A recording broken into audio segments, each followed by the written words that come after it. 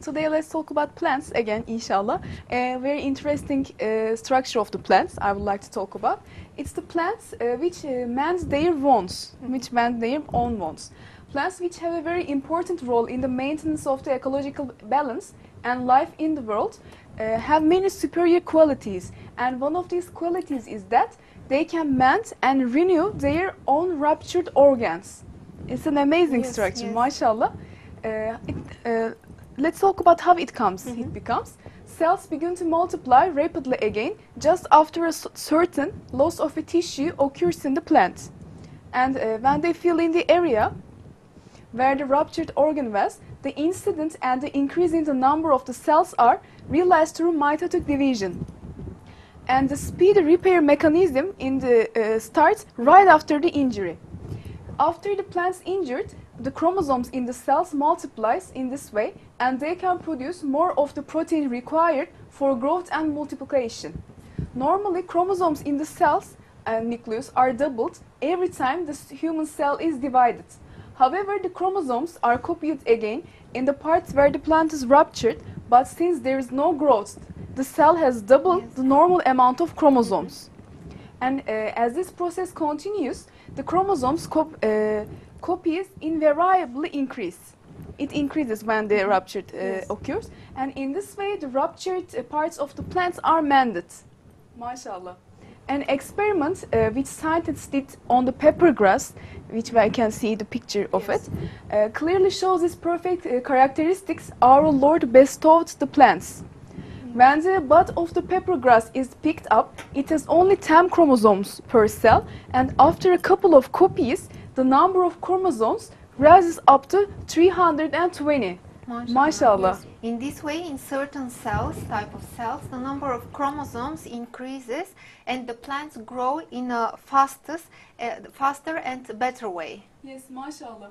And such endroreplications, which means the increase of the number of the chromosomes, are common in the placenta of nematodes and grass seed and the rodents. The fact that the cells in the plant know that the number of the chromosomes needs to increase for the repair of the injured part cannot happen via possibility of calculations or through the help of coincidences like evolutionists claim. This incident, let's compare this with the human beings.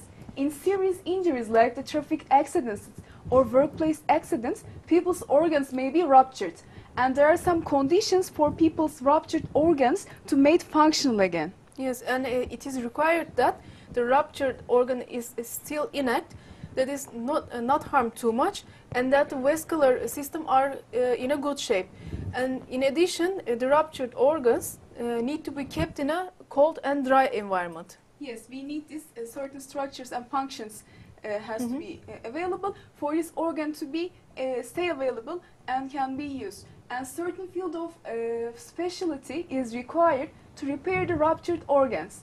And ruptured organs can be sewn and the transplantation surgery can be carried out by surgeons who are trained microsurgery or transplantation. They have to be specially trained to do this, perform this surgery. And this is because microsurgery stitching techniques are quite different than the normal ones. As it's seen on the stitching a ruptured organ back together, requires a great care and experience. Not only a normal doctor can perform this. It has to be that person has to be trained specially to perform the surgery. It has to be special trained the microsurgery stitching. He has to know it. And if there is any complications before or after the surgery, it's impossible that the organ could carry out its functions. Most important of all, if these organs cannot be stitched back together or successfully transplanted, the human body cannot produce a new one to replace the ruptured one. Yes. Yet the plants, what they do is amazing, but the human beings cannot do something like this. When they lose an organ, it's gone. When they cannot find and re-stitch it, that means it's gone. And sometimes they use the organ by another person, but it is very difficult to match exactly, because we know that if there is a transplantation, for example, of arm, sometimes it cannot be successful and the person even can die. Yes. which we cannot see in the plants. In the plants, there is only one plant, one creation of Allah. It don't have any conscience, it don't have any intelligence, but it can reproduce itself. Yes. It can, when there is a harm, it can set to its chromosomes, let they produce more chromosomes and let the organ come again at its place. But it is not the case with the human being. Yes. We cannot say produce more chromosomes, or even when we made this transplantation, we cannot say to the organ fit exactly the way it is the old organ. Because Allah created us to show our weakness in this world. It's not our permanent life. We are not going to stay here forever. Our life is, our real life is in the hereafter, and Allah created the world only for us to trial, to try us, to show our beings what we have done, inshallah. Yes. And plants are able to renew their ruptured parts like a broken branch in a very fast way. This is because all of these are the part of the system that forms the plant. And Allah is the one who places the necessary information in the plant cells and as all living things in the world, who creates all the things perfectly, who knows every creation. As is seen in the example, all living things in the world are created with systems, like every detail of which is finely planned, depending on very sensitive balances. We see this everywhere without exception. In every place we look, we see whenever we look, we always see the perfect creation of our Lord Allah, mashallah. We never see any crack, we never see any something not correct. It's always perfect, everything we see, everything we observe, mashallah. And all the living things present Allah who created them. Like everything in the world, Allah all plans and maintains their existence thanks to the system that Allah specially created. And this truth Allah reveals in the Quran in several verses, and I like to read one of them. I seek refuge in Allah from the accursed Satan, he who created the 7 heavens in layers. You will not find any flaw in the creation of all the merciful. Look again, do you see any gaps? Then look again and again. Your sight will return to you dazzled and exhausted. These verses are from the Surah Al-Mulk, verse 3 and 4, mashallah.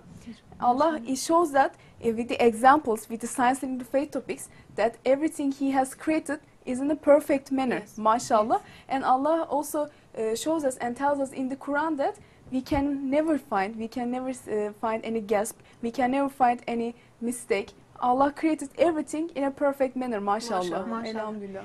Some atheists claims that Allah creates not perfectly, imperfectly. But it is not true, as we know, because there is Allah says it in the Quran. Everywhere we look, everything is perfect, and some, for example, weaknesses we have in our body is especially created by Allah to show us our weakness, as Sister Gizem said, because if otherwise there was, the people will not worship Allah, and they may become worship themselves. On the other hand, and it is very important for us to understand our weaknesses, to understand that Allah is the most grateful, Allah is the perfect one, not the people. And when we look at the plant, we see a great creation of Allah, because it don't need to clean itself, but it's very clean.